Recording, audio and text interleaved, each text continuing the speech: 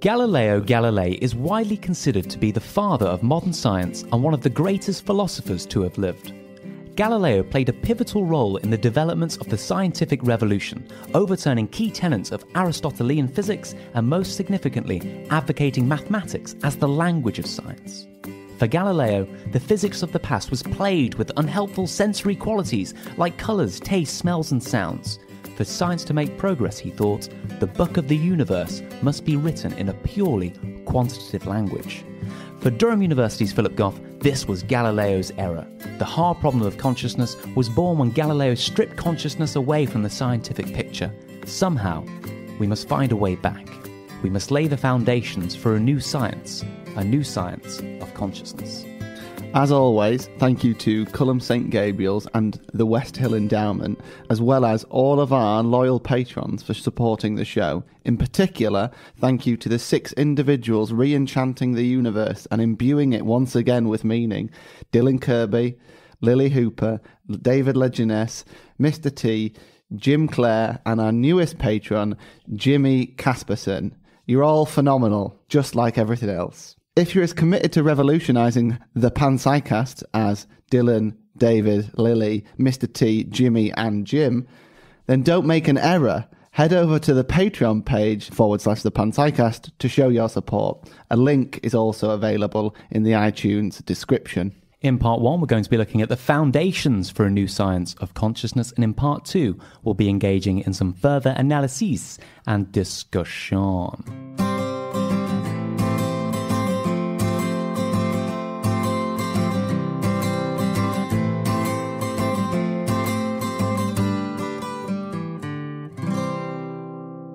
Hello and welcome to episode 69 of the Panpsycast. I'm the man with a sturdy frame and lengthy beard striking fear into the hearts of duelists everywhere, Mr. Jack Symes. I'm joined once again by the man keeping his panpsychist views secret in case they reduce his chances of employment, Dr. Gregory Miller. Hello.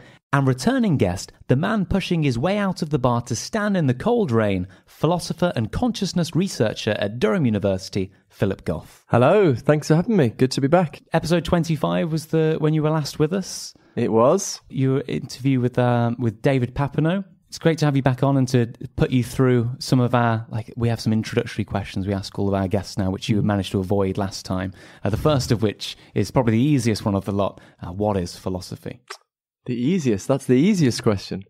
I think the aim of philosophy is to construct a systematic worldview that is able to accommodate everything we know to be real. If you think that the only things that we know to be real are known on the basis of observation and experiment, then I think philosophy will more or less collapse into science. Maybe there's a room for conceptual clarification, but more or less. But if you think there are things we know to be real independently of observation and experiment, then that gives us an autonomous or semi-autonomous role for philosophy in bringing together the things we know from observation, experiment, and the things we know in other ways into a single unified worldview. Right, so when we're doing philosophy, we're pulling everything together to see how it all hangs together in the broadest possible sense. Yeah. How then is that how philosophy makes progress then? By pulling things together and saying, look, this is how it fits into the picture? Or does it make progress in other ways? Yeah, I guess I'm somewhat inclined to think proper metaphysics hasn't really begun yet. Never in history, I think, have we had 3 things: mature natural science, a general consensus that systematic metaphysics needs to be taken seriously, and a general consensus that consciousness needs to be taken seriously, in the sense that, the need to account for consciousness is a constraint on metaphysical inquiry. So, I think we're kind of getting there. I'm hopeful that we will get these 3 things in place at some point and we can start doing proper metaphysics and hopefully we'll make some progress then. So that would ideally be the kind of, culmination of, the end point of this progress, right? When all these 3 things to come together. But to go back to the start of all of this, how is it that you first got into the subject that is philosophy? I guess I've just always been obsessed by, things that don't seem to fit into our standard scientific picture of things. There are a number of these phenomena that trouble philosophers. consciousness being an obvious one, free will, facts about value, abstract objects, all of these things. It's hard to see how they fit in with our, standard scientific view of things. But I guess I think consciousness is the kind of most captivating because with all the others, it's at least an option to deny the existence of the phenomenon. Maybe there aren't really facts about value. Maybe we're not really free in the way we think we are. Maybe talk of abstract objects is just a sort of useful fiction. But with consciousness, it seems to be the thing that it's just so hard to deny the reality of, but it's also so hard to fit in. So I guess I've just always been driven to how does this all fit together? It's annoying. It stops you sleeping when you can't fit it all together. Well, as listeners will know, in the near future, we're interviewing Stephen Mumford, and he told us yesterday, when we did actually interview him in real life, that when he was 9 years old, right, he was struck by the thought in bed at night that I have thoughts that no one else can know about. There is this special thing that happens here. No one knows what I'm thinking. And then he said the next thing that immediately struck him was, and I can't know what anyone else is thinking. Were you at a young age then when you kind of thought, oh, wow, there is this problem, it's consciousness, or there is this problem, it's value? Or was it kind of through going to school and university that you got into philosophy? Yeah, I think like many people, I had these familiar Cartesian intuitions, and Cartesian in a very broad sense that, maybe what I see as red isn't the same as what you see as red, is what you see as green, and we would never tell. I remember talking to my big cousin about this, actually, and I felt very grown up, having a deep discussion with my cousin who was sort of 6 years older than me, and about this kind of thing. And I mean, I really trust those intuitions. I think there's a move in the 20th century to think, oh, that's sort of childish. You go through this phase of these Cartesian intuitions, and then you grow up and read some Wittgenstein and you grow out of it. But I think those are almost universal. Those intuitions, we might be in the matrix, and I think they are, solid gold to me. I remember that. I just remembered actually that discussion with my cousin. I think I then said,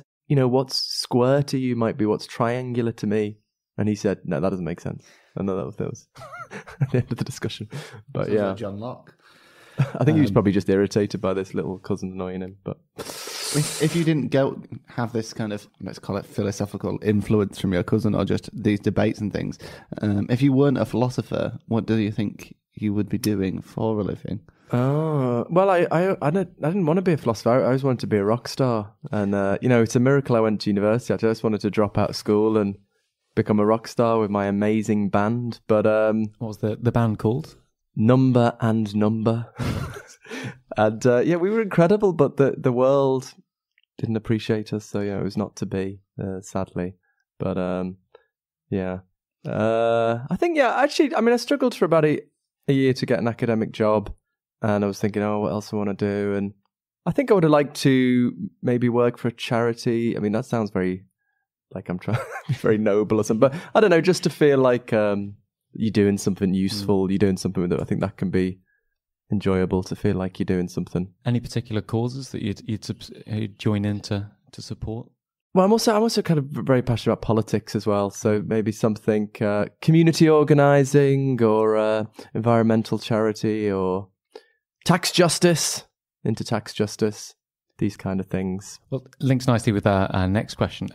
Rutger Bregman, who you might be aware of, the Dutch historian. We had him on the show earlier this year, and he said when he was a student, I think he was a first-year student at the time, about 19 years old, and his professors told him that everyone should have a philosophical hero. And so he got home and he started Googling for great 20th century minds and came across Bertrand Russell, who converted him from theism to atheism, and stands now as someone who still writes about him. Is it Russell's essay about idleness, the importance of idleness, or something like this? So it's Why I'm Not a Christian. Oh, he's got another one on so motivating Bregman's thought that it's okay to have like a 3-day work week. It's a good thing to be idle and do things that are intrinsically worthwhile. But is there someone like that you had when you were perhaps an undergraduate, or even before, like a significant intellectual figure which has had deep influence on you? Philosophically? Well, I suppose the obvious thing is Descartes, I mean, I think the first two meditations are basically completely right. And it goes a bit sketchy after that, and when he tries to prove the existence of God in pretty implausible line of reasoning. But, I think that it basically got the epistemological situation right, that one's own mind, one's own conscious mind is known with much greater level of certainty than the external world and facts about the external world. I mean, I think that really does capture our epistemological situation. Again, there's a move in the 20th century to think, oh, that's what you think when you're a kid, and then it's all confusion. But I sort of think that move was a sort of inverted snobbery to these kind of very clear and obvious philosophical intuitions that I think are ultimately correct. When we spoke to Daniel Dennett, we gave him essentially one of Galen Strawson, who was your PhD supervisor at one stage, wasn't he? Who I think he criticizes Daniel Dennett and saying something like, it's very often that supervisors or teachers print on their students lasting philosophical views, and Dennett's a case of that.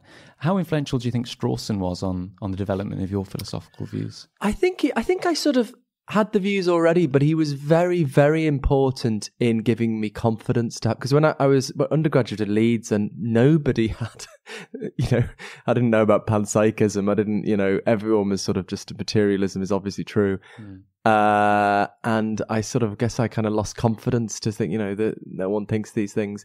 And then I came to Reading, and then, the new professor, that was the attraction to Reading, really, the presence of Galen there, but the new professor had, all these views I had about, not just about consciousness, but also about the thought is grounded in consciousness, and a sort of anti-Humean view of causation, finding that the pure Humean regularity, he doesn't like calling it Humean, he'll get annoyed if he hears that, but the sort of, it's all just regularities view is really implausible. So that was just, the first week just gave me so much confidence to think, oh my God, actually these views can be taken seriously. And also a big influence on me was David Papineau, actually, who had completely the opposite views.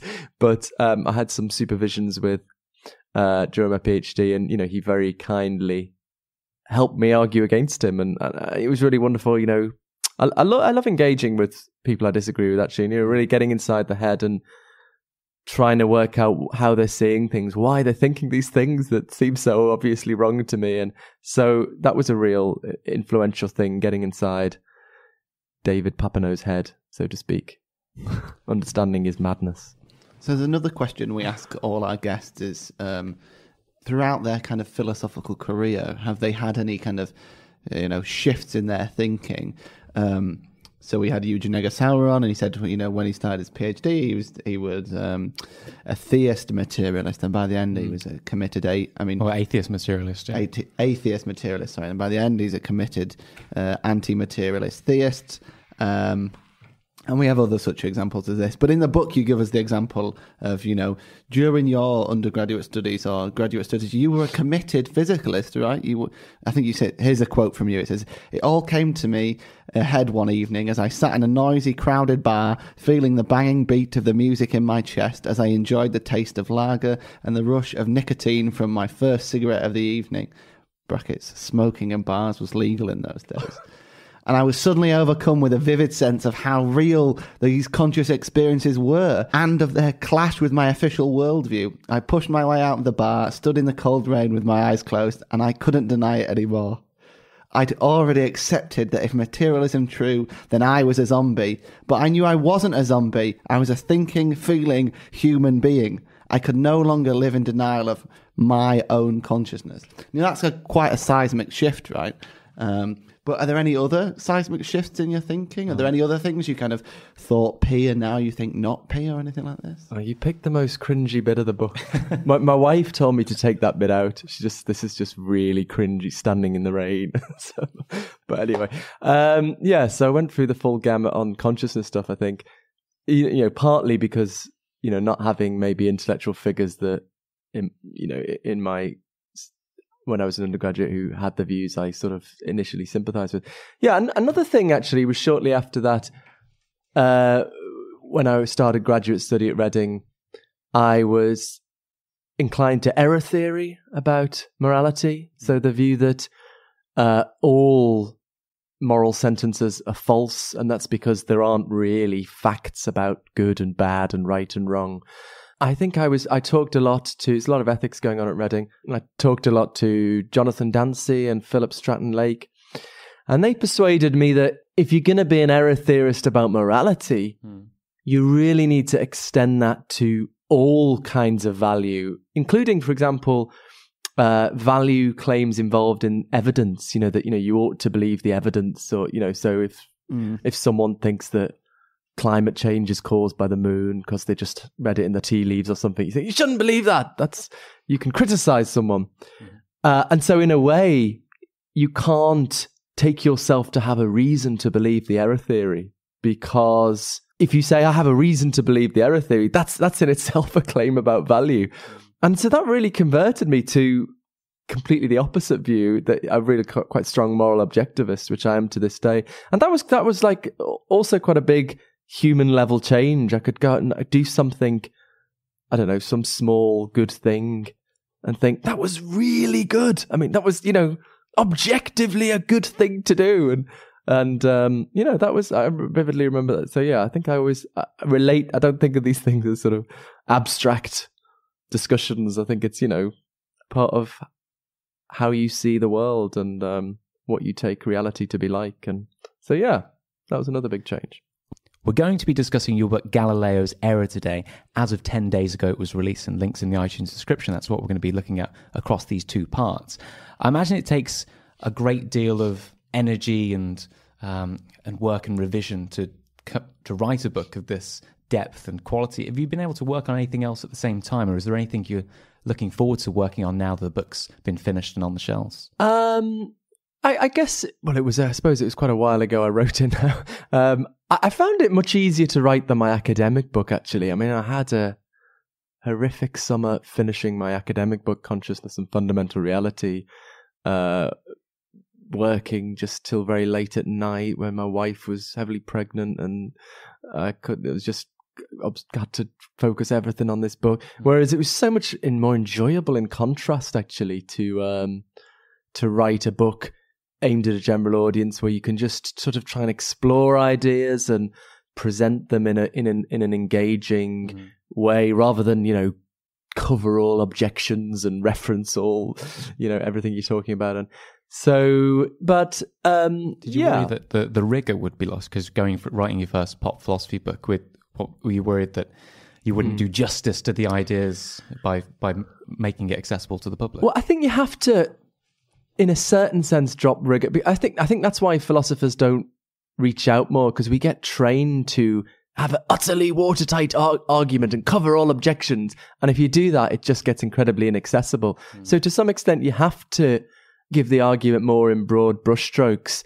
I suppose I felt like now I have the academic book with the fuller argument that, I could feel more comfortable about writing a more looser version of the argument. I mean, it's still a pretty rigorous argument, I hope, but less covering all objections. I've got these two short technical appendices, I should say, covering going a little bit more into technical stuff. But I also have footnotes referring to the academic book, so the reader who wants to delve deeper into that can follow that. And also, I'm actually teaching using the book this term for the first time, actually, which is working really well, to use Galileo's Error to introduce the students to each of the topics, and then use academic papers to delve into it a bit more deeply. So what projects are on the horizon then? I've just finished a paper for a volume that's coming out with Oxford University Press on quantum mechanics and consciousness. So I've been thinking about whether reflection on, so quantum mechanics is in terms of prediction, is one of our most successful scientific theories. All of our modern technology, from smartphones to GPS, is based on it. But the problem is, no one knows what the hell it's telling us about reality. There's absolutely no consensus.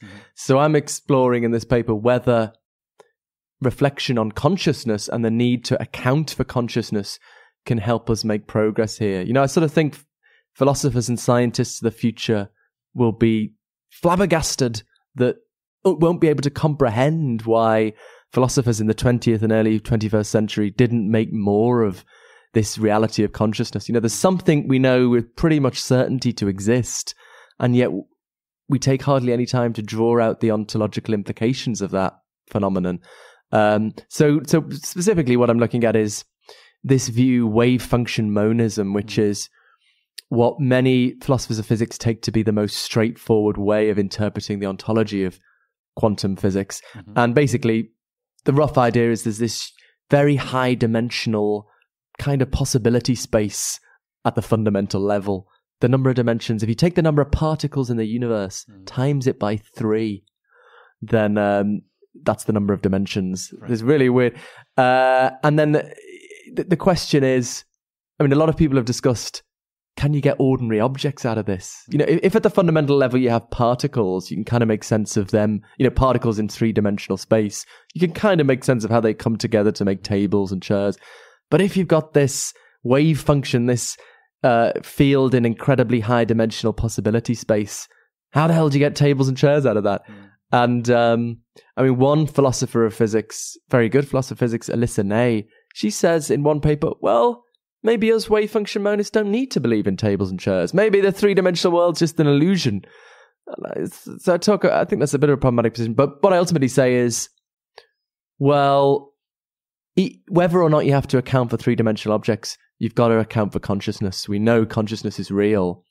And I think if you can't get 3-dimensional objects, it's going to be hard to account for consciousness. And that's, I don't assume any anti-materialist view or anything. Even a materialist tends to account for consciousness in terms of brains. And if you can't have brains because you can't get any 3-dimensional objects out of the wave function, then so it's looking at whether this interpretation of quantum mechanics is compatible with the reality of consciousness. So yeah, that's what I've been. So that was a bit long-winded, but that's a paper I've just finished and kind of something a bit new.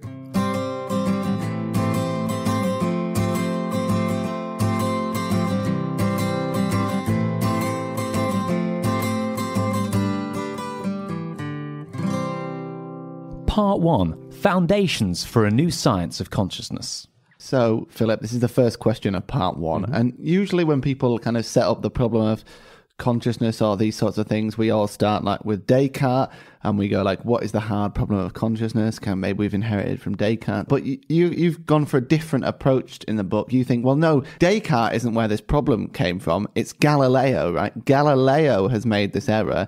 So maybe a good place to start would be with Galileo's error itself. What do you think, what is it that you claim this is? Yeah, so as you say, Galileo's known as the father of modern science because it's Galileo who really shapes the philosophical foundations of the scientific revolution. So a key moment is Galileo's declaration that mathematics is to be the language of the new science. So the new science is to have a purely quantitative vocabulary. So this is a much discussed moment, but what's less discussed is the philosophical work Galileo had to do to get to that position. And that's because before Galileo, following Aristotle, people thought that the physical world was filled with qualities. So there were colours on the surfaces of objects, smells floating through the air, tastes actually inside food. And the trouble is you can't capture these kind of qualities in a purely quantitative vocabulary like mathematics. You can't capture in an equation the redness of red or the spiciness of paprika.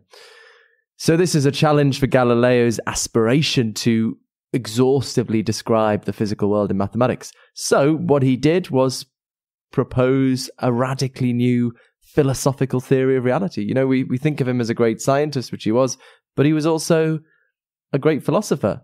So he proposed this new theory according to which the qualities aren't really out there in the physical world, rather they're in the consciousness of the observer. So the colours aren't really on. So if you're looking at a tomato, the redness isn't really out there on the surface of the tomato. Rather, it's in the consciousness of the person looking at the tomato. Or the spiciness isn't really in the paprika. It's in the consciousness of the person eating it. Or to take the age-old philosophical example, if a tree's crashing down in a forest, the crashing sound isn't really in the forest. It's in the consciousness of the person listening. So if there's no one there, no consciousness, no sound. So there you go, question answered. So Galileo, as it were, strips the physical world of its qualities, and after he's done that, all that remains are the purely quantitative features of matter: size, shape, location, motion, things that can be captured in mathematical geometry. So in Galileo's worldview, there's this radical division between two domains: the quantitative domain of science, the physical world with its purely quantitative properties, size, shape, location, motion, and the qualitative domain of consciousness with its qualities of colors, sounds, tastes, and smells. So this kicks off mathematical physics, which has gone incredibly well. But it's crucial to realize that that mathematical physics was only ever intended as a partial description of reality, right? The whole project was premised on taking consciousness outside of the domain of science. So that's the philosophical underpinnings of the scientific revolution. So why is this important for a science of consciousness? I think, there's broad agreement now that, which there wasn't always, that consciousness does pose a very serious, profound challenge to contemporary science. Despite great developments great progress in our understandings of the brain, we still don't have even the beginnings of an explanation of how complex electrochemical signaling is somehow able to give rise to an inner subjective world of colors and sounds and smells and tastes. So this is taken very seriously, but I think a lot of people think, okay, there's a problem here, but we just need to keep doing our, more neuroscience, our standard ways of investigating the brain, and we'll eventually crack it. You get this in New Scientist all the time. But I mean, what if? So you mentioned this in the book. You say, okay, so we have this problem. We've taken all this quantitatives. We've made nature merely quantitative. And now we need this new science of consciousness. And come on, we need to look to philosophers to help usher this in, right? To take consciousness seriously. But as you mentioned in the book, we have people like Stephen Hawking going, well, philosophy is dead, or Lawrence Krauss calling it a fairy tale, and just say, get on with doing all this other stuff, right? There's no need for a new science of anything, or there's no need for philosophy to come in and help here. We're doing it right in the first place. I mean, what would you say to people who say, well, there is really no role for philosophy in this sort of thing anyway? Yeah, so I think we are currently going through a phase of history that people will look back on as a time when people were, quite understandably so blown away by the success of physical science and the incredible technology it's produced, that they're inclined to think, oh, this is everything. This, and that gives you a nice sense of certainty and security. We've got this thing that works, and, we know where to find the truth. But, and that's why people think, look at the great success of physical science. Of course, it's going to one day crack the problem of consciousness.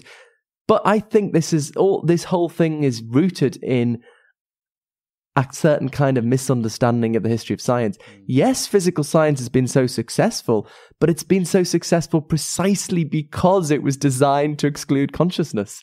If Galileo were to time travel to the present day and hear about this problem of explaining consciousness in terms of physical science, he'd say, of course you can't do that. I designed physical science to deal with the quantitative, not the qualitative. So physical science has been so successful because Galileo gave it a quite narrow, specific task. It's done very well at that. It's done very well with the quantitative. That doesn't give us any reason to think it's going to be very good at something it was never designed for, capturing the qualitative, subjective aspects of experience.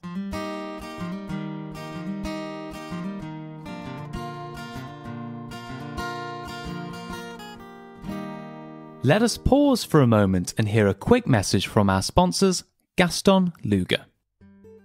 The Gaston Luga brand takes its inspiration from a French traveller who had customised his backpack to combine functionality with stylish exterior. I think it was Camus that once said, "Life is absurd and we should be like Sisyphus smiling as we push the rock up and down the hill." But we all know Sisyphus' smile would be much wider with a Gaston Luga backpack. Their new backpack and the latest accessory to my wardrobe is the Campi. The Campi combines form and function with a padded laptop compartment for your philosophical essays, a zipped front pocket inside to hide your copy of Thus Spoke Zarathustra, plus 3 quick access pockets on the outside for ethics, epistemology and metaphysics, so you never mix them up. The adjustable padded straps allow for a comfortable fit, essential in a state of nature, and its lightweight and water-resistant nylon material also make it durable enough to go literally anywhere with you. Or, if you can, the same place, Coinsburg, over and over again. To celebrate the festive season, Gaston's Black Friday offer gives you 25% off all of their backpacks. The offer starts on November 18th, 2019 and ends in early December. Again, that's 25% off and a free Arlick travel bag. If you're listening in the distant future, you can still get 15% off your backpack with the discount code PANSY15. That's PANPSY15. All items are vegan, ethically transported, and Gaston Luga offer free returns on all of their products. Go to www.gastonluga.com and pick up one for yourself or a loved one today. A link is also in the iTunes description. Right, let's head back over to the discussion.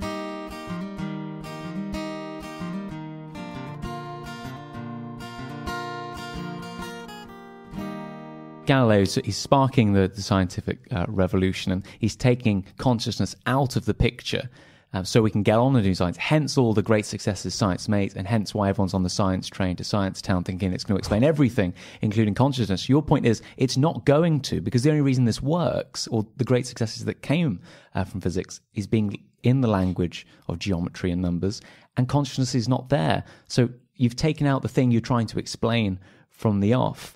Probably the most common way of compensating for, like you say, Galileo is only trying to give us a partial description of reality. For that other part of reality, consciousness, the most common response from people across the world is that dualism is true. Most people are dualists, for whether or not it's philosophically motivated or religiously motivated, one way or the other. You don't seem to buy into the idea of like a classic substance dualism, like Descartes' dualism maybe. Why don't you opt in for the dualist response like most people? Yeah, you're completely right. So, I mean, when I was taught philosophy as an undergraduate, we were taught that these were the only two options. Either you're a materialist and you think you can account for consciousness in the terms of quantitative physical science, which seems to me wrong for the reasons I've been giving, that consciousness is a qualitative phenomenon and hence can't be entirely captured in purely quantitative terms. The other alternative we were taught was dualism, that consciousness is, outside of the physical workings of the body and the brain. But I guess I think this is pretty hopeless too. I mean, maybe the worries of dualism are more straightforwardly scientific.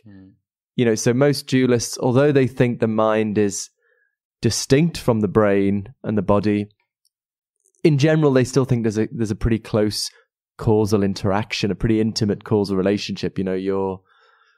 Light hitting the retina of your eyes causes visual experiences in the soul or the immaterial mind, and vice versa. The decisions of the mind move the body. But then, I think if you've got to think about what would things look like if that were true, if there were an immaterial mind impacting on the brain every second of waking life, I think that would kind of really show up in our neuroscience. There'd be all sorts of things happening in the brain that had absolutely no physical explanation. It'd be like a poltergeist was playing with the brain. And that doesn't seem to be what we find in neuroscience. So I think that gives us a strong and ever-growing sort of inductive case against dualism. Yeah.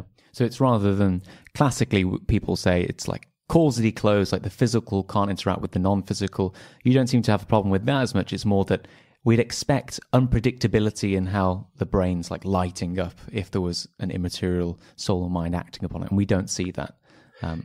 Yeah, when we look absolutely. at brains. It'd be like there was, it's the analogy I give in the book is, suppose you had a god who was very, very regularly intervening in the physical world. Obviously, it's controversial whether there are miracles, but, was very, very regularly healing disease. And, that would become obvious because there would be changes in the body that couldn't be physically explained, all these miracles happening. And it's actually pretty much exactly the same if there were immaterial minds. There would be all these little miracles happening in the brain all the time. It would be, even more obvious than an interventionist God.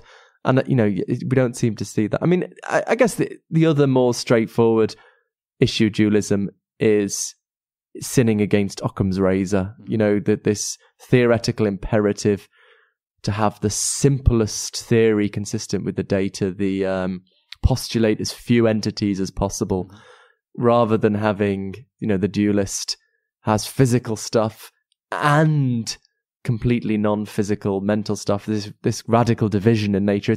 It's an ugly, divided, disunified, profligate picture of reality. I'd rather go for that than deny consciousness if that's what we need to do. But I guess I think there are more elegant, parsimonious options. You mentioned there, Philip, that you'd rather go in for dualism than deny consciousness. But loads of people do deny consciousness. Maybe that's the wrong way to put it, but there is another option on the table here that is, equally as kind of parsimonious or elegant and simple, and this is the view that you mentioned in the book, which is Galen Strawson calls it the silliest claim ever made, but the view put forward by I think people like Daniel Dennett or Keith Frankish, which is illusionism. Now the illusionist thinks that consciousness is like magic, right? Although people can do tricks and cut assistants in half, and we might think we need to invoke some special power or properties to explain magic, we actually don't. We're just misdirected. We just can explain magic in the same way we can explain non-magic. Now, you say in the book that in accepting illusionism, one thereby undermines the evidence for being an illusionist. It's a bit like believing that someone never tells you the truth because they tell you so. What do you mean that this option, Philip, that of accepting the truth of illusionism is self-undermining? Because there are lots of people out there, as Galen Strawson has highlighted for us, that believe in illusionism. Yeah, well, I mean, I've got more time for illusionism than most of my anti-materialist comrades. Some people just get really annoyed and don't even, I'm happy to try out all kinds of views and give some credence to all possibilities. And, I'm good friends with Keith Frankish and it's fun chatting about these things. But yeah, as you say, I do ultimately think the view is, in a certain sense, self-defeating because, our access. So I guess the thought is that they're going to want to say there's some scientific grounds, empirical grounds for thinking consciousness doesn't exist. I'm never quite clear what those grounds are. That's one problem. But even suppose there were, our access to empirical reality is via consciousness. I only know that there's this table in front of me because I'm having a conscious visual experience. So our access to observable reality is mediated via consciousness. So as I say in the book, it's like thinking that science could give you reason to doubt the reality of consciousness is a bit like thinking astronomy could give you reason to doubt the reality of telescopes. You need a telescope to do astronomy. You need consciousness to do science. You through your consciousness, you access the results of experiments and so on. So in that sense, it is sort of self-defeating. But what if would you say to so? You say that science doesn't give us reason to doubt the existence of consciousness, but what if Dan Dennett's not going to go, oh yeah, consciousness doesn't exist, right? Because when we spoke to him, I think we even said that to him. We said, he's got the wrong idea about consciousness. Yeah, we said, does consciousness exist? He said, no, of course it exists. It's not what you think it is.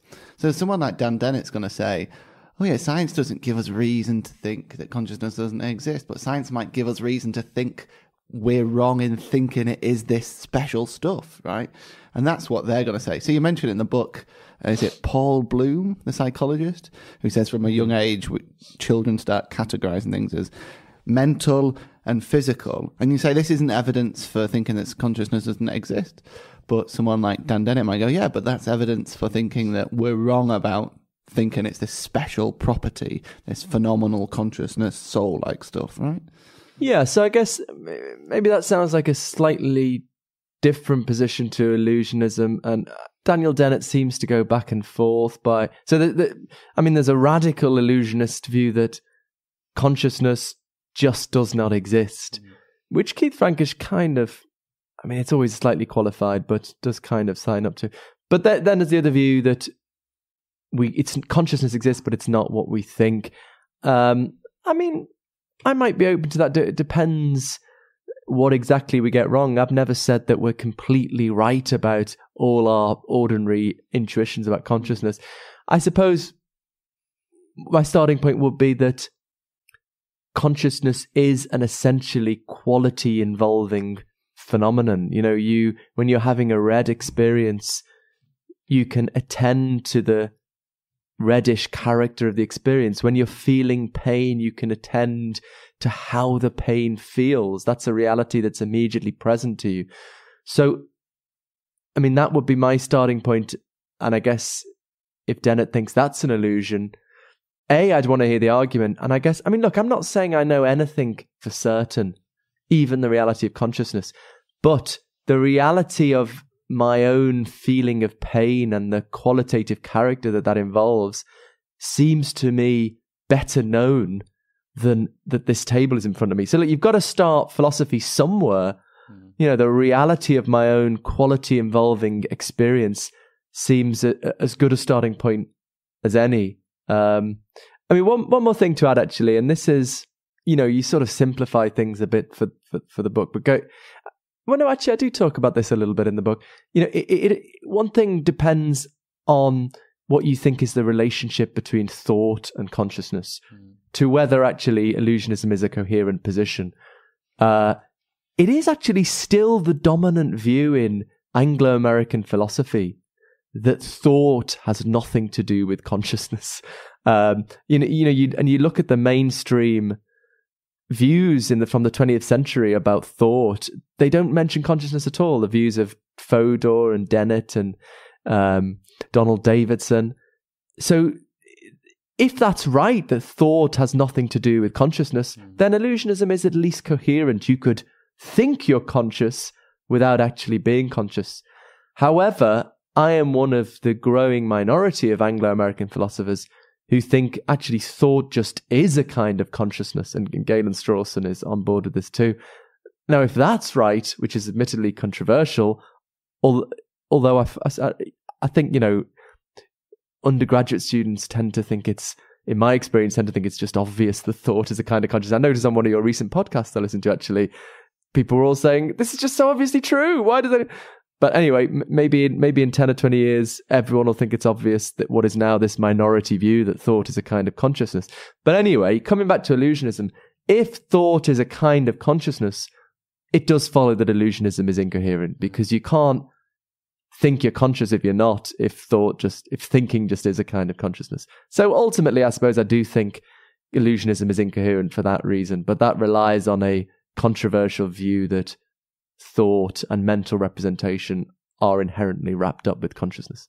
To simplify then, Galileo, or what you describe as his error, is taking consciousness out of our picture of the world, and we need to go back and try and see how it can fit in. And the dualist, I guess, stays true to the idea that consciousness does exist and is real, and I know what it is, what consciousness is, but it adds too much to the picture.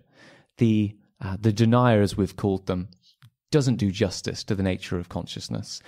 So what is this new foundations for the science of consciousness? What do you want to change? Being as dualism and the physicalism we've discussed here are essentially inadequate, what would you like to change? What is this new revolution of science that perhaps you're proposing in the book? Yeah, that's very nice way of putting it. So I think the science of Galileo, the scientific paradigm we still operate in today, was not designed to deal with consciousness and is inherently incapable of, although it's a very important part of science of consciousness, it's inherently incapable of giving a complete account of consciousness.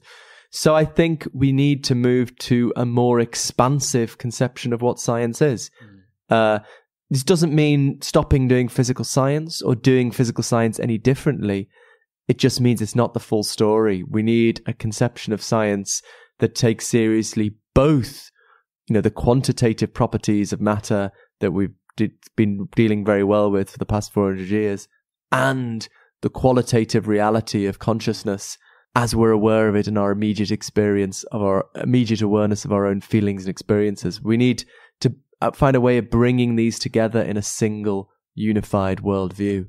So what is this unification? You mentioned in this revolution, just to quote you here, the roots of this revolution were the rediscovery by Strauss and others of crucial work on consciousness in the 1920s by philosopher Bertrand Russell and the scientist Arthur Eddington.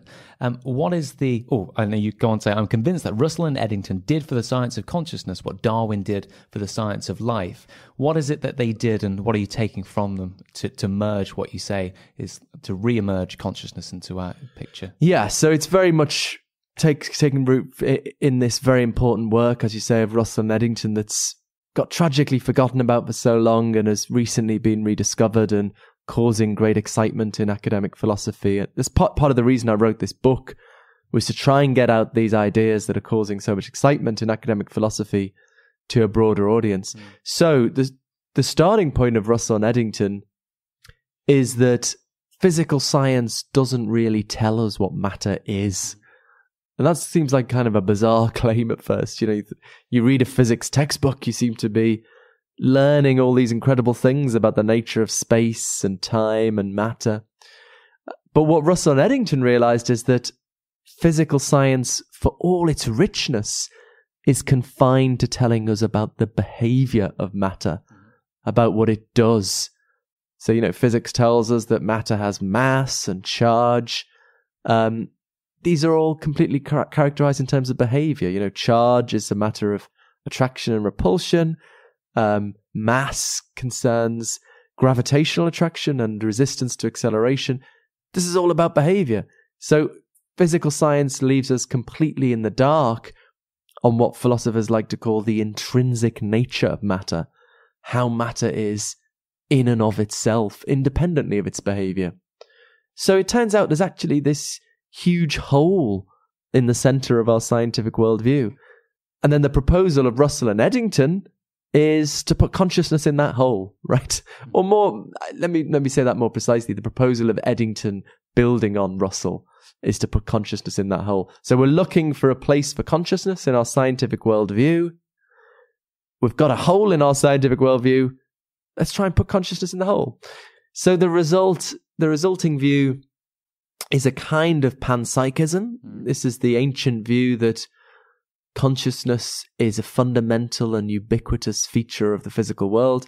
But this is panpsychism stripped of any mystical or spiritual connotations. So there's just matter, particles and fields, the kind of things physics talks about. But matter can be described from two perspectives.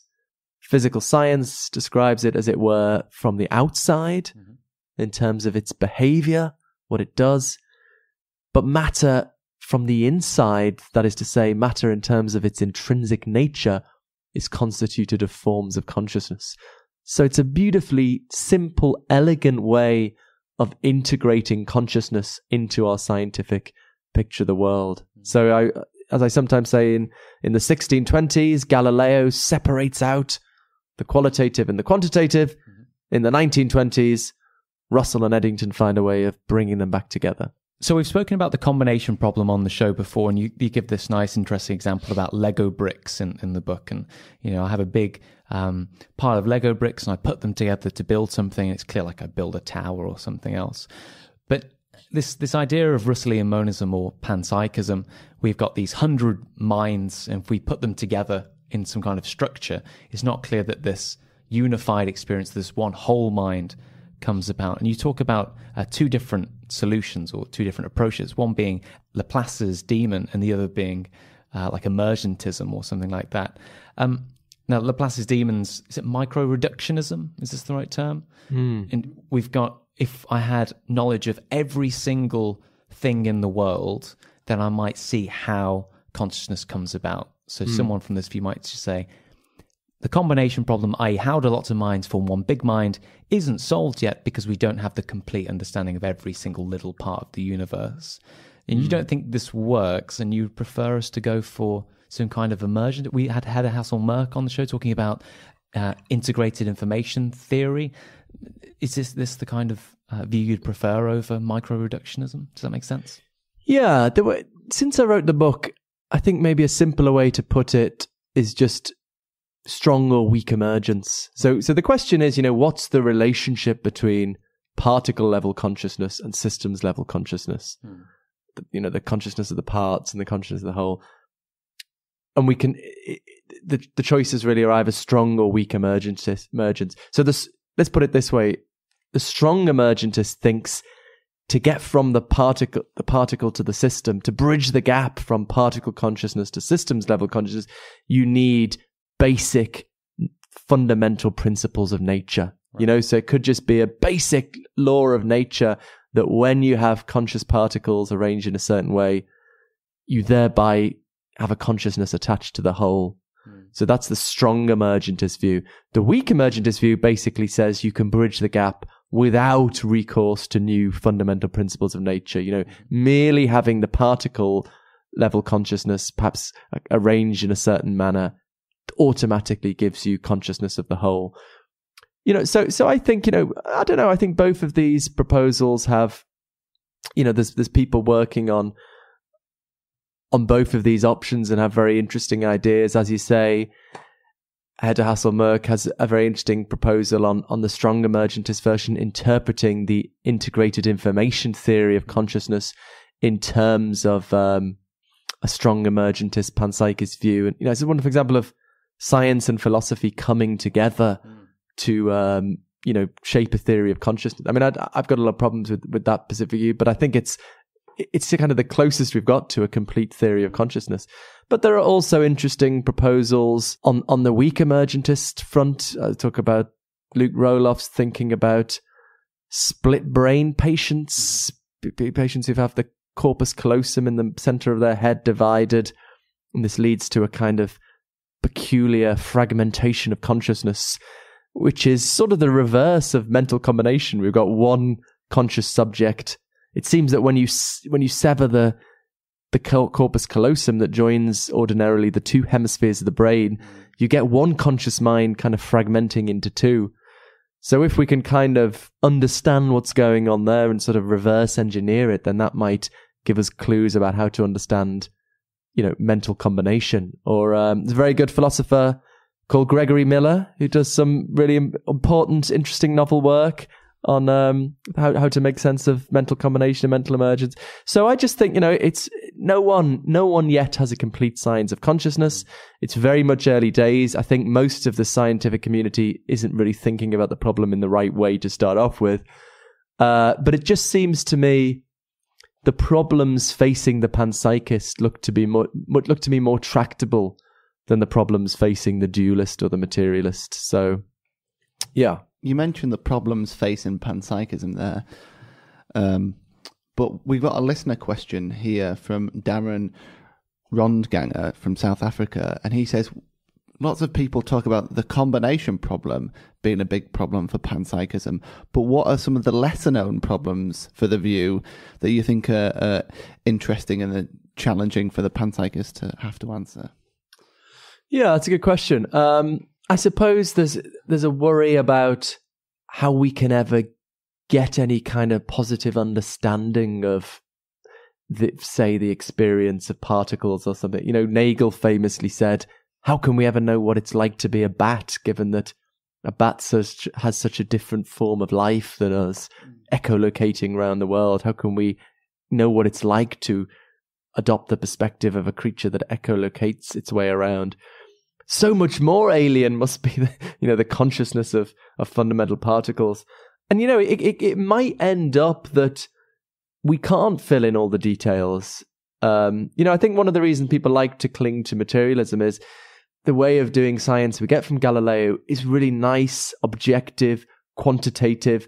You can, it's objective and publicly observable. You can be precise about it. I think a science of consciousness is inherently going to be less precise, more speculative, because the phenomenon we are dealing with is subjective, is qualitative.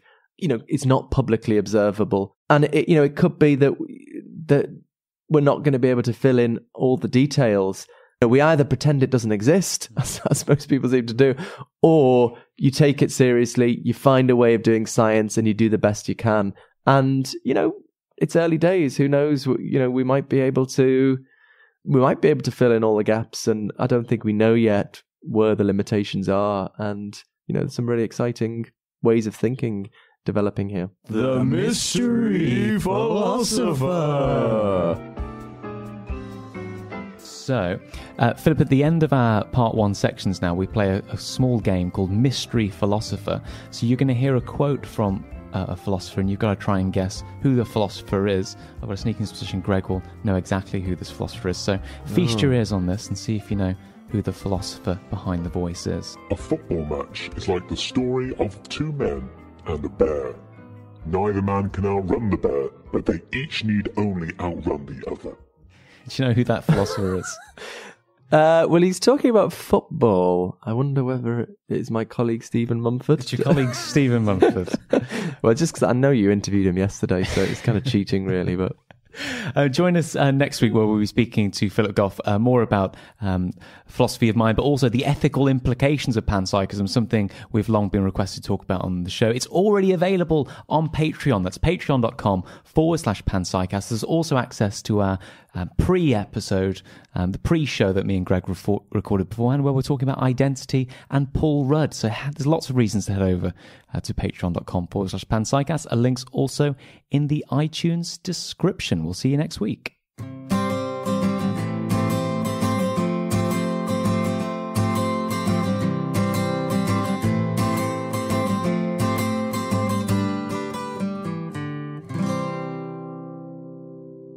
Thank you for joining us for another episode of the Panpsychast.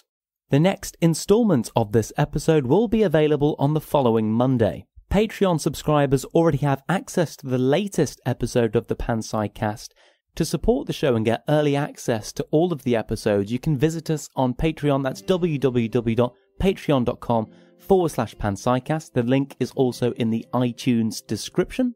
For all the reading and to find out more about the show and get all of the old episodes completely free, you can visit www.thepanpsychast.com. From all of us here at the Panpsychast, thank you for your support and thank you for listening. Thank you for listening. Thank you for listening. thank you very much. It's been lots of fun. Thank you for listening. Thank you for listening.